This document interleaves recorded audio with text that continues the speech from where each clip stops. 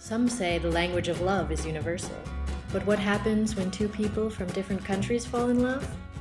On Heartbeats, binational couples tell their stories. I'm Wolfram, coming from Heidelberg originally. I'm Diana. I'm from New York. We're really excited to come to Berlin. It's a great place. It's so international. It's so vibrant. It's so creative, and has so much history. Every step you take, you have history. Maybe the Third Reich, maybe the wall, maybe something from before, and that's quite fascinating.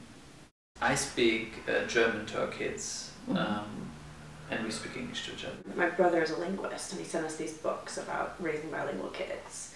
And this one book that left a real impression on you had this sort of in all caps, you know, like if you don't both speak both languages, you can never raise a truly bilingual child. And I think that's really stuck with you.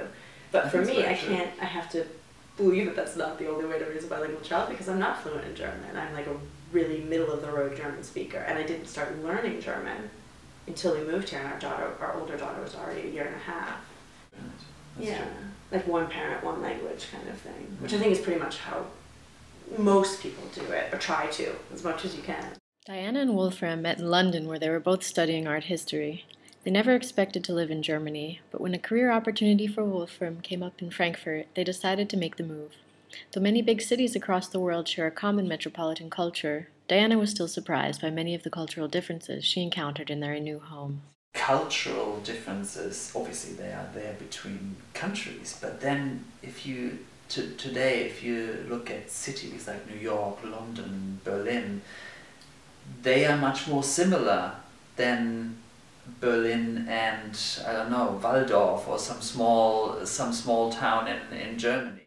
Do you like the Germans?